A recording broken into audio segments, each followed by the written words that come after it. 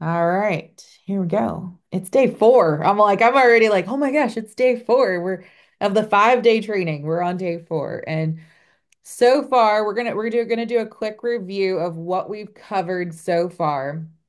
So day one is the number one key to fast sales. Number two, day two, we talked about getting into conversations. Number three, day three, we talked about building out that call. That was yesterday. Today, we're talking about the four-part pitch, which I gave you a little brief overview yesterday in day three, talking about like where all of this fits in. But we're really talking about getting to the pitch today. So just for people watching replay or just dropping in, it's 30 minutes of uninterrupted time. If you've never heard this before, I recommend not multitasking just so that you can take notes. You can be doing this. Otherwise, you're probably going to have to watch it a second time to dive in.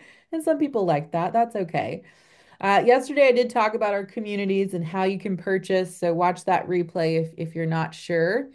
But just a quick review of day one. There's four stages of buyer readiness, and we're focused on stage three and stage four and not getting trapped in the long-term strategy of just educating all the time or trying to convince people who don't know if they want our offers that they need them. Like we can do that as a long-term strategy after we've already been making money, but we don't do that as our first strategy. And this is an overall business strategy that you will learn no matter what business consultant that you work with, or if you do an MBA, like they're all going to tell you, you got to make money first. You have to go to the quick sales first and foremost. We want to focus on one offer, one core offer that we're selling. And the way I phrase this, especially when I work one-on-one with clients, is I talk about like, what's that offer that gets you in the door? We don't need to start with, and I was the queen of this, and I see this all the time. What do you offer? And people go, well, I do a lot. And if you're starting that way, there's a problem. We want to pitch one core offer that could work for the majority of our people, but we don't have to serve everyone. And in fact, you will actually get more clients when you narrow. And I know that seems just like a complete confusion point, but you will get more people because they can raise their hand and say, that's me. So when we speak to everyone, we speak to no one is the common marketing phrase. So we really want to look at like what's the core problem for who that we are solving and providing a solution for. Like we really need to know that, especially as we implement what we are learning this week. So I just really want to make sure I hit that. That we are focused on solution selling, and that means we are focused on building more authentic relationships rather than trying to do a big mass, ad to absolutely everyone. If you do that, it's generally going to be a low ticket offer. And again, this is what I teach more in High Paid Woman. Like if you want to sell lots of people something at a low cost, that's how that works. Or you can have a high cost to a few people. You get to choose how you'd like to work. So I like to work with the higher ticket offers. Just a reminder that I do have a freebie that you can download, and it's 5 scripts. And these are different types of scripts. I know one of them is like after a networking event, the script that you would send to people. I recommend like making your own PDF copy so that you can edit it and make them yours. Now, we dove into building up to our free call, our value-based, results-based call. So we send them a DM, we acknowledge the problem, we provide some value right away. That could be a one-page PDF. We're going to ask those open-ended questions so that we're gaining market research. And then ideally, we're booking them onto a call. Unless you notice that they are in stage one or two, if they're in stage one or two, you're just going to give them a resource. We don't need to convince them. We don't need to spend our time on them right now. We're still helping them by providing a resource. We're not ghosting them or leaving them out in the dark because we're heart-centered entrepreneurs. But if they are in that 3 or 4, we can invite them onto a call and using our time wisely. Because again, this week's 5-day training is about getting sales quickly. It's about a cash injection, but also learning just overall sales strategies instead of doing all the marketing. So honing in on that on the sales. Then we talked about actually building out that call. So that's a 15 to 30-minute call. We are not doing 45 minutes. We are not doing an hour. If you need to Zoom and other things or just use your phone, set a timer and set it 5 minutes before that time ends so that that timer goes off. They hear it, you hear it, and we go, okay, well, we only have 5 minutes left. So I hate to stop us where we are, but I need to schedule you a follow-up call and then we can finish this conversation because I have another appointment, right? Even if that's an appointment with yourself. We have to hold strong boundaries as business owners. So, this follow up call in 24 to 48 hours is what we are talking about today. Now, again, just going to continue to mention this because the mind learns through repetition. The average consumer needs 8 to 12 touch points, and we're saying average. That means, yeah, there's going to be a few that need less, there's going to be a few that need more. So just keeping that in mind as you build out your sales funnel. All right. So again, that's a 30-minute or 15 to 30-minute call. And we want to be super, super clear on what that is we're offering. So it's got a title, it's got a what you're going to deliver in this call, and the value of that. Today, we're talking about that neuroscience-based pitch. So, most people make decisions based on emotion, right? If something doesn't seem fun, but you know you really need it, you still hesitate, right? Most people, especially women, if we've got this super fun, awesome thing that's going to feel good and it's going to help us get to where we want to be, or it comes down to this other thing over here that's boring and dry, and I've got to spend a whole day going to the doctor and doing these things that I don't really see the benefits of. Which one am I going to choose? I'm going to choose the fun one. Even if the fun one costs money, and this one didn't even cost money, and I could do like we choose based on emotion. Okay. Now, that's not the only thing, but emotion really truly drives that decision making. So as we pitch, we don't want to lead with logic first. And that's what a lot of people do. There is actually a whole book on this. And if you want the title of the book, I'll get that for you all. It's a good audio book too. And he talks about how he was delivering lots and lots of these big pitches, like we're talking multi-million-dollar project pitches. And even with them, leading with logic did not close the sale. Now, not to say he didn't provide logic, but leading with logic does not work. We want to embrace the emotion first. So, this is things that I often teach when I work with nonprofits. I'm always telling them lead with the stories, lead with the mission, involve the emotion first, because if they can feel into the emotion, then they want to know the logical stuff. So, what this is really doing is first and foremost, when our brain is developing, we've got the limbic or lizard brain that's forming first. This is where we need the emotion to hit. So, it's traveling here. Now we're processing, like, how does that affect me and how does that affect others? So, that's that second part. And now I want to know the logic and the logistics. Okay, so 3 parts. We're working first on emotion. How does it affect me and others? And then the logic. All right. Trust is key with all of these. So let's dive into what this looks like. And I mentioned this one before on the previous slide. We require 5 or more follow-ups. Now, I have found with this process, generally that will shorten this. I have gotten more sales on that follow-up call than anything else because the follow-up is right there. It's top of mind. You've given them value. Now you're working on the close and it's not at the same time. So this is the fastest process. There will still be people that say no or not right now on that call, and we're gonna handle that tomorrow in day 5. But I want to emphasize this follow-up and how important it is as we're talking about like we just gave them some feel good emotions. Then we're going to tell them like what's in it for them. And hopefully we were gathering that information of like what was the pain points. We are gathering the information of like why they want this change, this shift. And if you didn't gather that information, you're going to gather that on this call, on this follow-up call.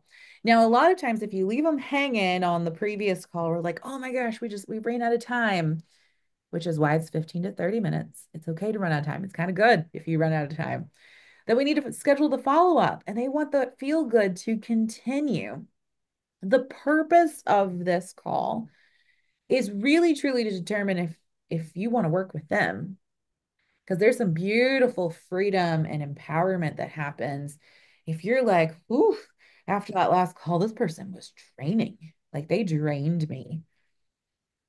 If that was you, if that was your own perception, is one thing, or if it was they are literally a very, very high need person, you can kind of determine if you want to charge them more to work with them or you just don't want to work with them.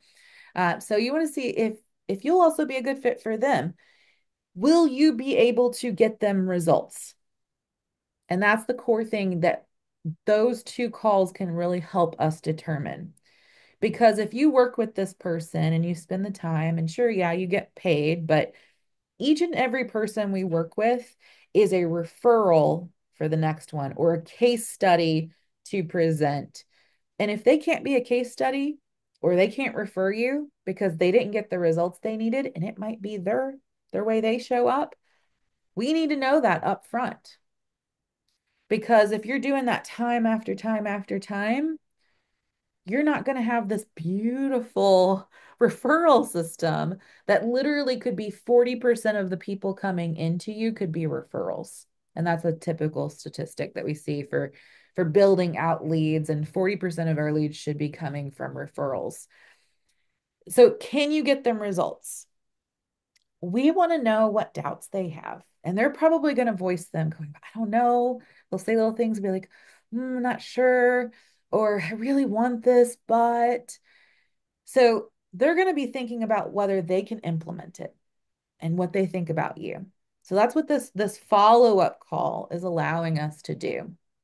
So after that results based, we do very, very much want to schedule a 24 to 48 call. So this is 48-hour call. And I want to specifically say this because as you're building your results-based call, what you're telling them to think about, implement, you could say, like, within the next week, I'd like you to really implement this and then let me know what you think. Well, then they need a week to implement it. And if it's a week out, they're more likely to kind of forget about that, not do it. So even if you're like, they need a week to implement it, I would say, I'd love to give you a week to implement that. But I know a lot of my people struggle building those new habits. So I'd really love to check in with you in within 24 to 48 hours as you start to give this a try and see if you have any questions that are coming up.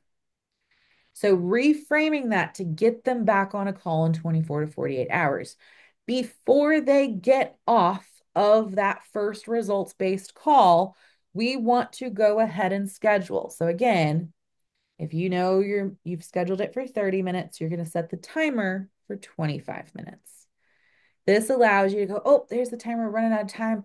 Before we get off the call today, I really want to get you scheduled within 24 to 48 hours so that we can make sure you've got the habits, see how you're processing this, and how you're going to frame it to get them on that call in 24 to 48 hours. I will tell you, the further I've scheduled them out, whether it's a week, 2 weeks, a month, again, that window of follow-up seems to get smaller and smaller. Now, if I kind of already had a gist that this person maybe wasn't ready, granted, my judging is probably a little bit better because I've built up that if compared to if you're new at this.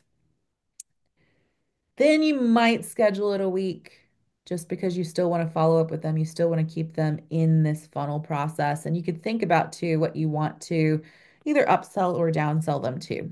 I'll give you an example. So we have High Paid Woman.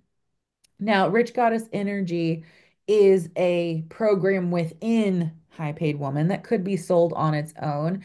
And so if someone is not fully ready to go into High Paid Woman, then I will say, I just don't think you're ready for that right now. And I don't want you to invest all of that money and not get results. They will appreciate that. It builds trust. So I'll say, but I would recommend, I would love for you to work on your energy and your mindset so that you could be ready for that, or just work on it so that you could then feel empowered to do this on your own. And that's a much lower ticket offer. It's a DIY offer. Like I just give, like you purchase the course and there it goes. And I would not say I suggest this to you and then leave it hanging. I'm going to say I would suggest this to you. How does that sound? They'll tell me it's open-ended. And then is that a yes or a no? Would you like me to go ahead and get you enrolled in that? Because I really do think this would be the best fit for you. And determining if that person needs a little more push or not, I might be like, we're signing you up for this. It's this amount. There's payment options because I have that afterpay things available. And and then set them up with that. Um, if I need to follow up some more, again, we'll discuss that in tomorrow's. So your timing is so important. All right, so we're going to talk about presenting or showing them your offer during this follow-up call. Now, this follow-up call, one thing I did not mention yet was how long should this follow-up call be? I normally like to make the follow-up calls anywhere from 30 to 45 minutes because if I ask and I get their permission to pitch them my product, then that presentation might be a little longer and there might be more questions and things that happen because it can turn into the sales call. So, how you're going to present your offer. And we do all of this. We get your offer all beautiful and fancy and high paid woman. So you could either have a PDF, you could have it in like document format, whether you want to just have it on Canva, or it could be in like a Google Drive. I normally say put it in Google Drive first and just have it. And that way you don't get caught up in, because I know I do. I get caught up in trying to make it pretty and then it's never ready. So we always put it in the Google Doc first, then we put it into the Canva. And I have seen it plenty of times where people have had a Google Doc and they presented that because it was something written, visual, and they sold. They sold it. So it does not have to be at its absolute prettiest, especially if they know it's a newer offer. And then some people do prefer to have it in a deck. Again, if you can have it in a Google Doc first, and this is just me going on a side note because I'm passionate about it, that you can then copy and paste certain things and put it in your contract for them to sign when they say yes. Okay, so it will serve you in maximizing your time and efficiency, which I am all about. However, that being said, everyone's brain works different in how we process information and put our stuff into bring it out of our brain and into the physical. So you choose what works best for you. I've told you what I think, but we want to be able to present in a pitch of what our offer is. That's the main point. So we've had this call with them. We've asked them if they are ready to change. Now, I generally love to have them rate this, and this is an old coaching strategy that I learned a long, long time ago, was how likely are you to change, or how much do you want to change on a scale of 1 to 10? Now, the coaching methodology that I had learned said if they are an 8 or above, that's a yes, that's a go, that's a trust, meaning they are ready. So you can confidently know, like in this instance for sales, that they're more likely to say yes. If they are a 7 or below in ready to change, then we would say, like, what's keeping you from being an 8 or a 9? And this coaching begins.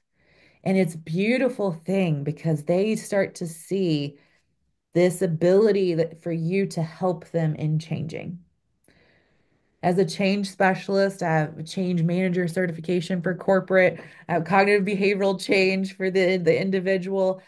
Change is a hard thing for people. So you have to help them in this change process. That's ultimately in solution selling and servant selling, which is more what I teach, uh, is really helping them through sales, that the coaching process is beginning within the sales process. You're getting them to say yes to changing. And some of them, even if they're like, yes, I want to change so much, getting them to take that step forward is different, right? Like, yes, I am ready to lose the 50 pounds and I'm so ready and I'm making these changes, but I'm not making the big changes that really need to happen that's going to move the needle forward. Hopefully, you get what I'm saying. Like, some people will tiptoe around change and then some people jump in. We're asking them to jump in. So, we want to help coach and guide them to that point. So, again, some things that I'll do to get to this point is I'll ask them where they're at on that change, getting them closer and closer to that 8 or a 10. And we want to tell them all about our offer before we tell them the price. Okay. Now, for a lot of people, they're What's like, that? For the kids. for a lot of people, they're going to want to know the price up front. They're like, just tell me the price and let me see if I can afford it. And so a lot of times people don't like doing all of this like schmoozing beforehand. But I'll tell you, when it comes again back to transformational servant selling, allowing them to not think about the number first, position it where it's very, very high value, where they're now thinking, oh my gosh, I don't know if I can afford this. This looks really good. And they're thinking you're getting ready to pitch them $10,000 because of how amazing your offer looks and all these like little robust things like adding bonuses and all this stuff. Don't worry, we do that in High Paid Woman.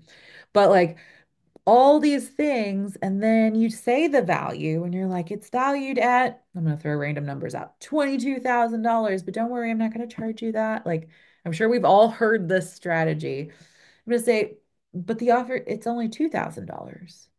Like, I took one of the twos off for you. And they're like, oh, okay. So then they start to entertain the thought. They start searching, can I afford that? How could I pay for that? We want them to do that. And then the reality might hit them and they're like, That's just really out of my budget right now."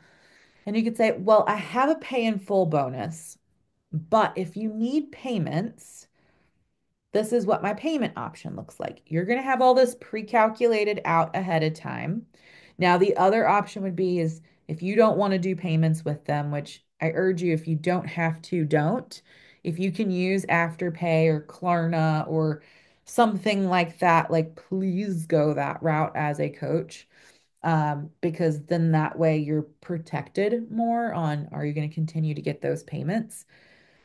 If you go, you're having payments, there is a non-refundable deposit that is applied to their balance, and you want to make sure that you are paid before you deliver the goods. So you would have to stagger that. That's why I say like go with the Klarna, then all that stuff, because then you don't have to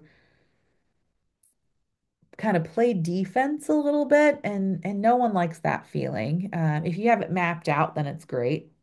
And I'd recommend doing a lot of that mapping out. But more importantly, covering this main core point, ask permission before you pitch. This is why so many people get turned off with all these spammy DMs because people are pitching without getting permission to pitch. on a sales call, which this is a sales call, it's a follow-up call. We don't go into sales talk, pitch talk without permission. It's, I really think I could help you. You said you're ready to change. I have a program, and I'd love to tell you about that program if you're open to hearing about it. I would love to tell you how we could work together if you're open to hearing about it. Are you open to hearing about it?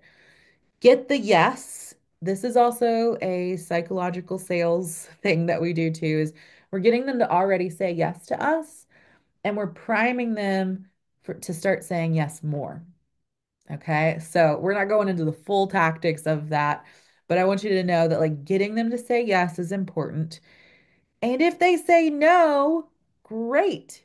You're not telling them your secret or you're telling them your recipe and you're going to save time. You'd be like, no problem. Is it, and ask a question. We'll be like, is it that you think you can't afford it? Is it that you think this isn't going to be a good fit for you? I'm just curious to know if I need to schedule a follow-up with you or not. And they might be flat out like, nope, don't schedule a follow-up with me. I'm good. Or yes, it is actually that. I would love to follow up in 3 months from now. Great. Let me put that on the calendar. Let's go ahead and schedule an appointment for 3 months from now. And maybe that'll be some accountability for you. Okay, so we'll deal with those tomorrow. But noticing that you need to get yes before you pitch. All right. So now we know we need to schedule this follow-up call. We are going to make sure that we make follow-up calls a regular thing. I've had some interesting first-time calls and interesting follow-ups. And I mean, not me conducting them, people trying to sell me things, which I love. It's market research, right? People will be in the DMs and they'll just push the call button and start calling me without asking permission, right? People want permission. So they could be like, hey, can I give you a quick call? And I'm like, oh, and it puts me on the spot. And I'm like, yeah, sure. They got a yes. They call. One lady, though, she did, as soon as she answered the phone, hi, hello. Okay, let's do a meditation first. And I'm like, what? Um, okay. And it was awkward. So making sure that there's a little bit of cushion time and just kind of re-emphasizing the conversation you had before, I think you all will be fine. Um, but you're doing that follow-up call. You're checking in with them. What did they think of the last one? And then getting permission before you pitch. Now, I will say I see a lot of business owners really struggle to create a pitch deck. Canva has some really great pitch decks. I do make sure, like, I'm gonna warn, like, please make sure it's branded. So I'm gonna pull up my Canva and you can go over here to presentation and then you can type in pitch and you can pull up a pitch deck and kind of, you might find one that you kind of like that you can rebrand to your own. But for a lot of these, you can utilize this basic template. Now, I will say these might be a little different than how I would typically teach it, but as a free resource, something that you can do very quick and easy is keeping in mind like who's it for? You might already have that, your vision, your mission, your core services. Granted, this is going to be about your program itself. So if you want, you could even go up to program overview. And I just want you to know, like empowering to help you know like what's available. You might have a team, you might not have a team. Don't get caught up in all the things that are included. Focus more on maybe you've got like 6 modules or you've got a core framework.